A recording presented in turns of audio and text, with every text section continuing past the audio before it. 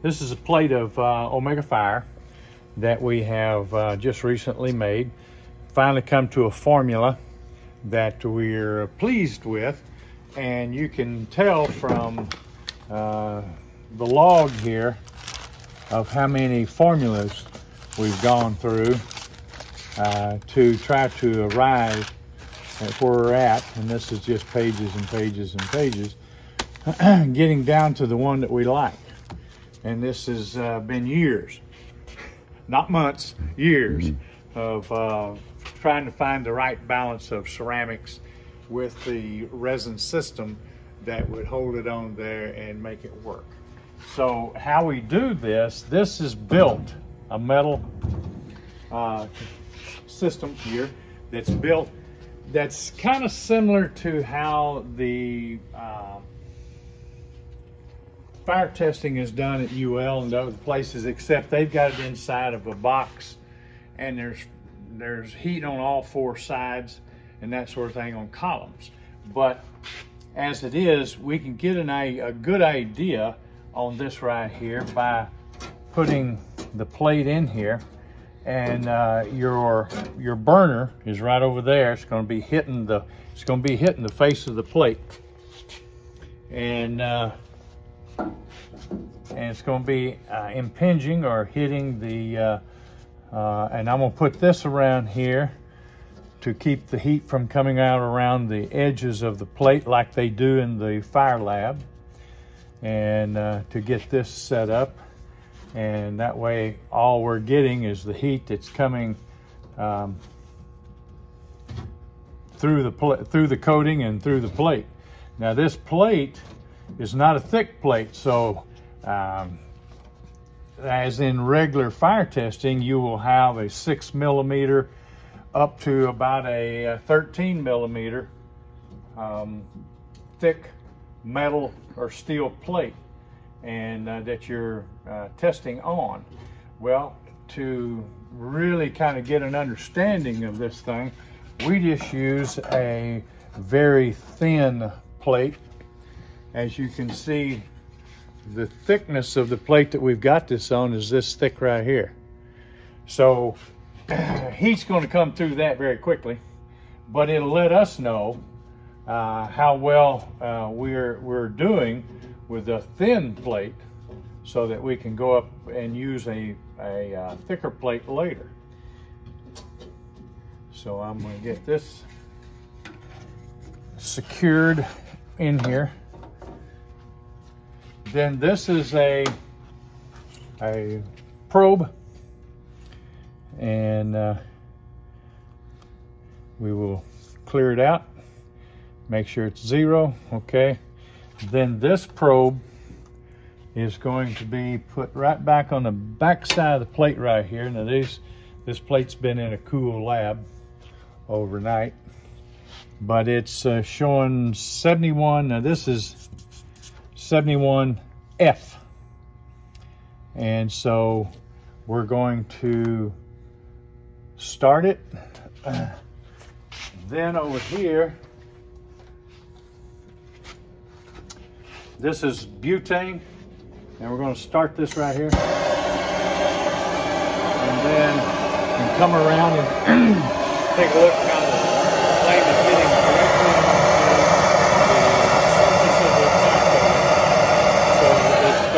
it's got the anywhere from 1800 to 2000 degrees Fahrenheit directly on the surface of the coating, so that we can see how much of it's going to come through this 12 millimeter to the probe and the force.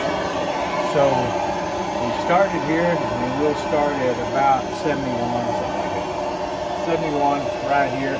And then we test every 5 minutes up to about 20 minutes, and it's every 10 minutes past that. So, just to show,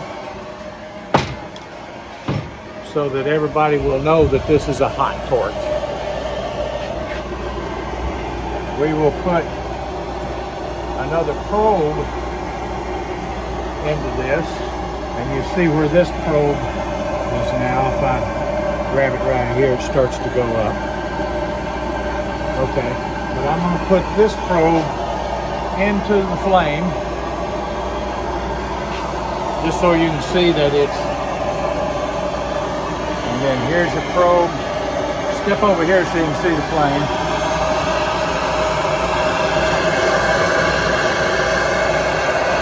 And where's that on the, what's that show up there? 2,000, okay. So it's a 2,000 degree flame. And that's what I wanted to show, that the flame is real. So you have about 2,000 degrees on the flame, and so far in 3 minutes it's gone up about 2 degrees.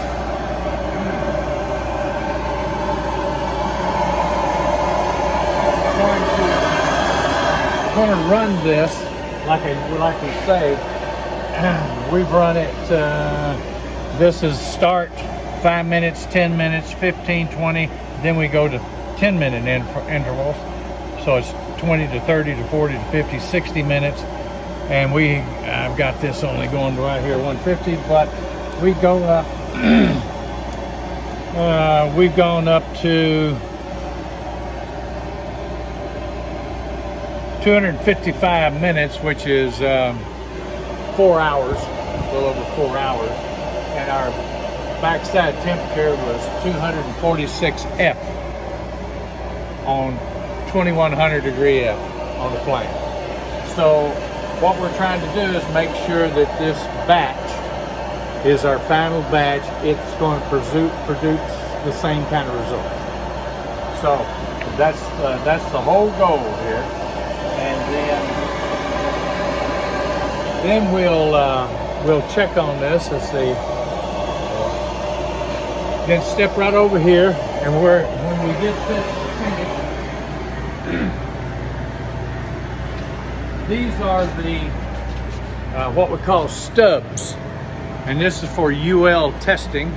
And what we're going to do here is we're going to have 4 stubs here that we're going to put in a fire test, and it's called the UL 1709, and that test is in 5 seconds.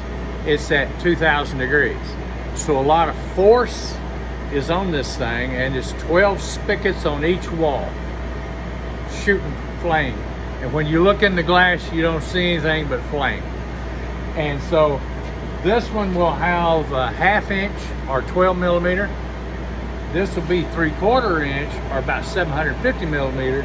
This will be 1 inch of the coating at 26 or 25 millimeter, and then this would be 1.5 inches and at 37 millimeter. And what we're trying to do is during the test, and these are all already probed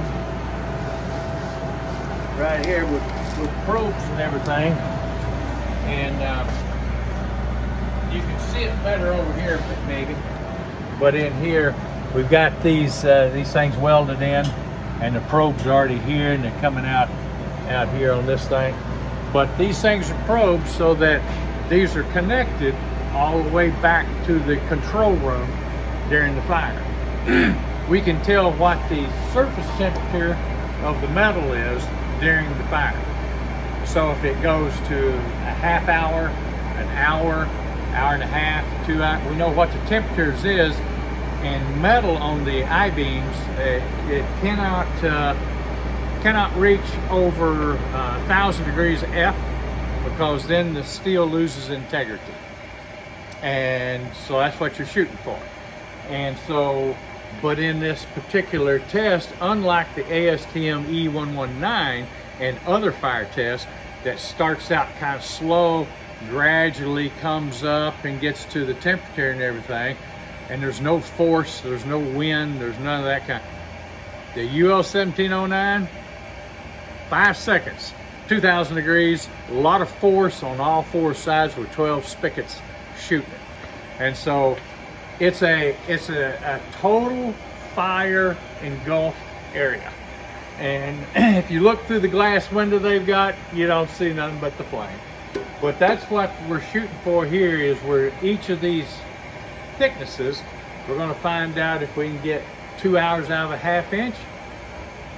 And then, so maybe the 1.5 inches will give you 6 to 8 hour fire rating if you needed 6 or 8 hour fire rating.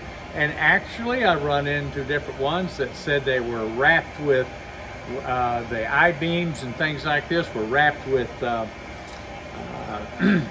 composite. And composite is as strong as steel and everything, but it burns and it can't handle it. So we have to keep the composite below about 150 F for it to maintain its strength. And that's what we can do with this right here, we think. So we'll be back in UL within about 30 days to 45 days doing the burn on these with this new formula that we finished up with over here. What the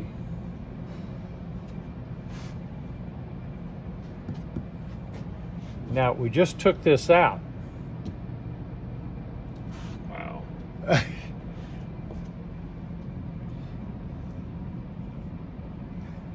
She's still pretty hot, but it's good. Yep. You can touch it. Well, it's not 2,000 degrees. The skin, I still got skin. I want to. Wow.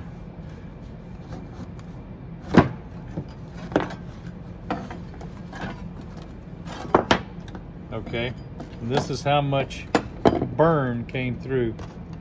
Yeah.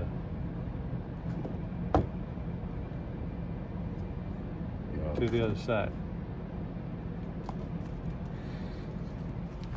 That's pretty good. That's this really has good. Yeah. Been less than a minute out of the fire. Yeah, that's crazy. And you can hold it. Yeah. So. Wow. Well done. Well done.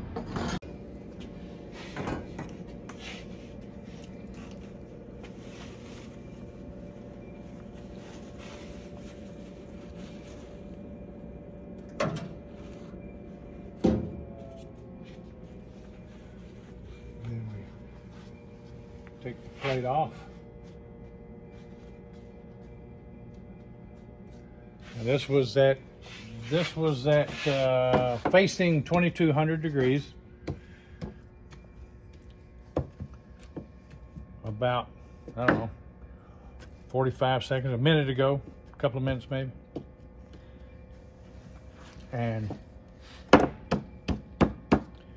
But it throws it off that fast. Really fast. Okay, now we're going to do a reburn.